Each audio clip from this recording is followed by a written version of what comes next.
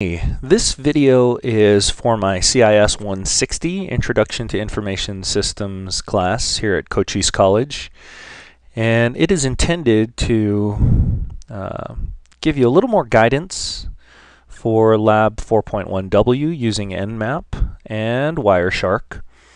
Really, hopefully this just kind of provides some a little extra context so you're understanding Nmap and how it works with Wireshark a little better. Okay, so the first thing you're going to do is you're going to look at Nmap and what it's capable of. So you'll type in the Nmap command, and you're doing all of this in our virtual environment using VirtualBox, and you'll start the Windows XP virtual machine. You'll run the Nmap command, just a really simple command. You'll type in just Nmap and then press enter, and you'll look at what's available to you. I'll actually jump to an actual command line here. So you'll see that I've typed in Nmap. I've got a more recent version than we use in the labs. But just different options that are available, different sections, and how it kind of all breaks down. Okay, so these are just the different options that are available to you in Nmap. Now let me actually jump ahead 2 slides here. These are the 4 commands that you'll be using in the lab. So the first thing you'll do is you'll do a ping scan, and the command associated with that, just Nmap, and then the SP switch 192.168.100.* or star, and that just means that you'll be pinging every host that starts with 192.168.100, and it will ping .0 to .255. Now you'll then look at Wireshark and attempt to understand what Wireshark is telling you. And since the only 2 IP addresses in that range in our simulated environment end in .101 and .102, I want you to pay close attention to the .102 output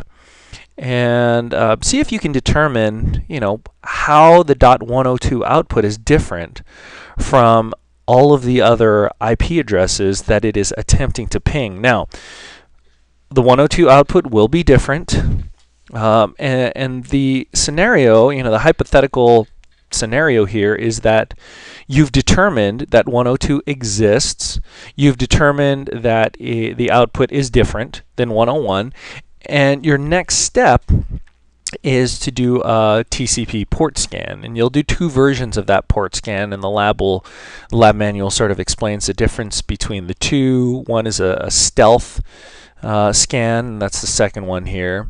The second is the ST command, which is a TCP port scan, which will do a little bit more than the stealth scan. You'll see a 3-way handshake actually happening, I believe on port 80. So those 2 scans, are going to tell you which ports are open and which ports are closed. And then you'll look at Wireshark, and it's going to be confusing. Wireshark output is confusing. If you were to run Wireshark on a normal network, you'll see just line after line after line of different protocols, different communication on a network among all the hosts on a network. So it can be a little confusing. But what this lab attempts to do, and you will filter based on ports. For example, I think you filter based on port 80, of course, web traffic, and you'll actually see the communication between these 2 hosts, your XP machine and the server, .101 and .102, and hopefully it makes some sense in terms of the 2 of these hosts negotiating a session, communicating back and forth. Okay, so that's the primary thing you'll be doing when you perform a TCP port scan. And then the last thing you'll do is just an operating system detection.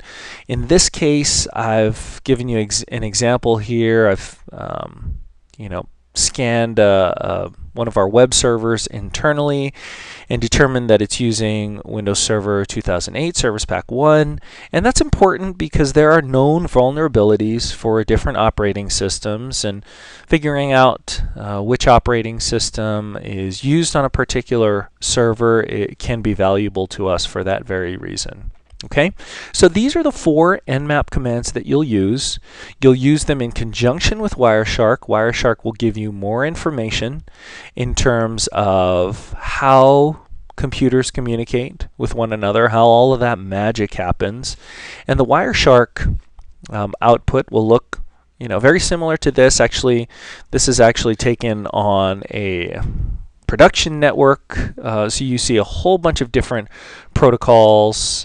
We've got some ARP requests, we've got some telnet traffic happening, we've got some UDP, some TCP packets over our network. So in a simulated environment, in our lab environment, you will not see all of this crazy stuff. You'll see a bunch of ARP requests because you will be performing a ping scan on a range of IP addresses.